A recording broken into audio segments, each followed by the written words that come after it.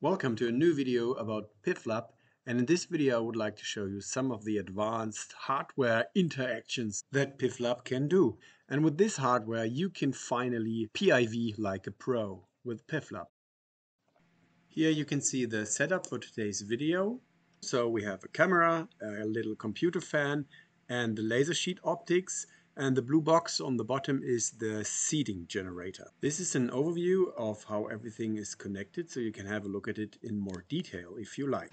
The little black box here is the synchronizer, and we use a PCO Panda camera for this experiment here. It's a very nice camera with a very high resolution of 25 megapixels. Of course, then the frame rate isn't that high, but you can go up to like 15 Hertz with our laser. This camera is then connected to a laptop, and also a USB dongle is connected to the same laptop. Using a custom sheet optics, we transform the laser beam into a light sheet.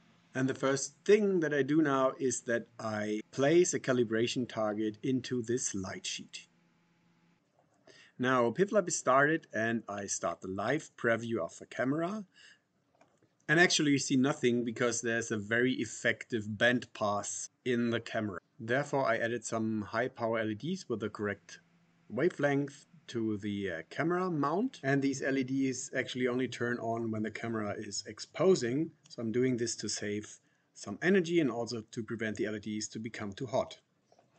This little lens control interface allows me to play with the focus and also with the iris of the camera. And this is actually really handy, especially if you don't have access to the camera in some experiments. So this is the main reason why I added it. Another small feature is the camera attitude measurement, which allows you to check the roll and pitch angle of the camera throughout your experiment. Of course, I also wanted to add an automatic focus control, and that works really nicely. It's not the fastest autofocus, but it is a very precise and a very accurate focus. It runs in two passes, so there's a coarse and a fine pass, and in the end it focuses the maximum sharpness that it found. And the algorithm behind it is super simple. It's just a differential in 2 dimensions on the image, and then it takes the absolute value of it, and it really works very reliably. Now we are ready to set up the camera for the actual experiment. So we choose a binning. We can choose a binning of 1 in this case because we have enough light. Then we choose the region of interest. There are several presets for this camera. So the smaller the region of interest, the higher the frame rate can be. And here I'm choosing a region of interest that only shows the wake of my little computer fan. And after I applied the region of interest, it will do a quick test capture, and it will tell me the maximum frame rate that it can reach. Now it is time to capture the calibration image, which is actually pretty quick and easy. Now it is already saved. And that brings me to the next feature that I would like to show in this video, which is the external device control.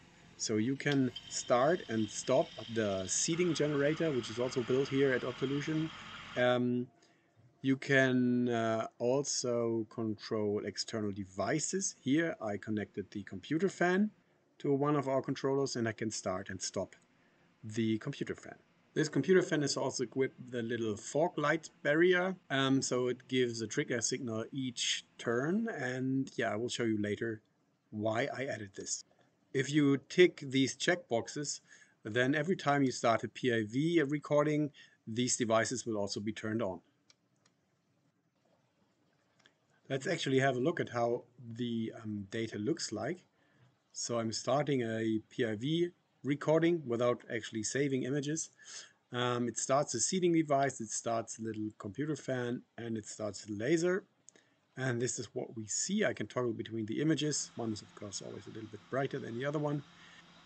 And sorry for these recordings. I recorded everything with my mobile phone, which has a rolling shutter, so it's not really optimal for making YouTube videos. I can also enable a live histogram, so I can see if the exposure with the laser looks good or not.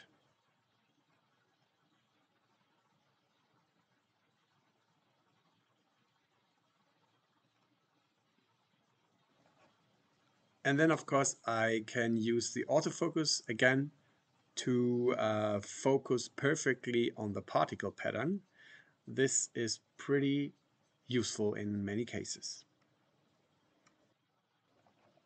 And again, it takes some time, but yeah, it is really robust. And remember, these images are almost 25 megapixels, so it takes some time to process them too.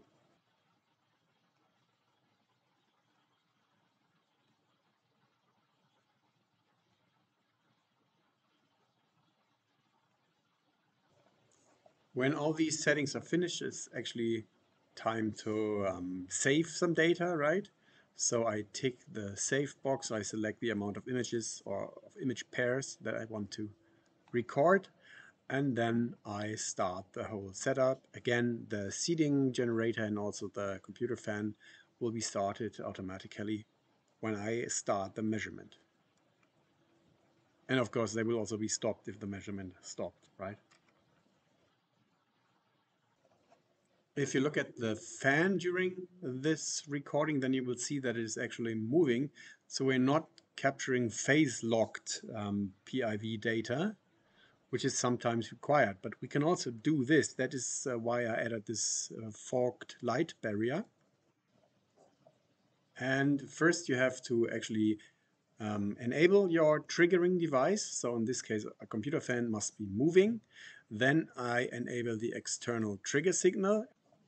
And the small synchronizer is now actually measuring the triggering frequency, and it measured 33 hertz here. Then I have to add some numbers like the delay after the triggering pulse and also how many pulses I want to skip, because my laser can only run with 15 hertz. I have to skip some of these trigger pulses. I can turn off my fan again. And now I'm actually ready to capture phase-locked data of the moving fan.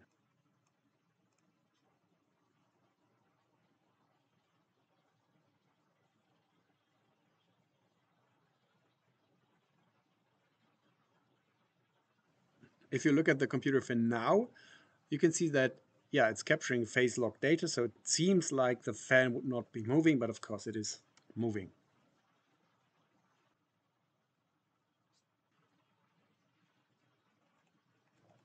I'm setting up everything for a PIV analysis now.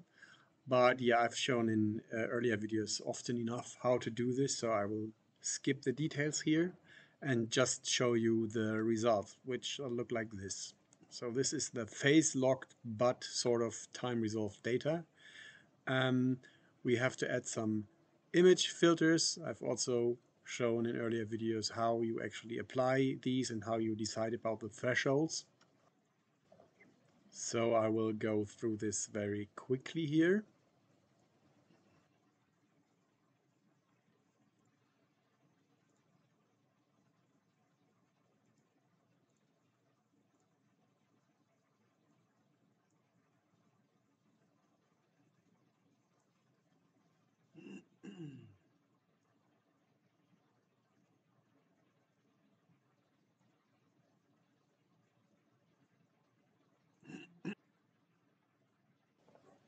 But for the sake of completeness, I will load the calibration image that we captured earlier and perform a very quick and dirty calibration. So again, I select two markers on my quick and dirty calibration target. I enter the true distance, which was something around like, yeah, 80 millimeters or so. The time step is filled automatically by PIVlab because it remembers the timing of the laser. And then what we do is that we quickly calculate the mean flow velocity, which looks like this. And then we can also plot the velocity magnitude as color-coded image. And this is now the phase average of our computer fan. It looks a bit weird, but that's just the way this computer fan moves the air. Thank you very much for watching this quick overview about the hardware interactions that PIVlab can do, and I'm pretty sure that in the future I will add more stuff to PIVlab. Thanks and bye-bye.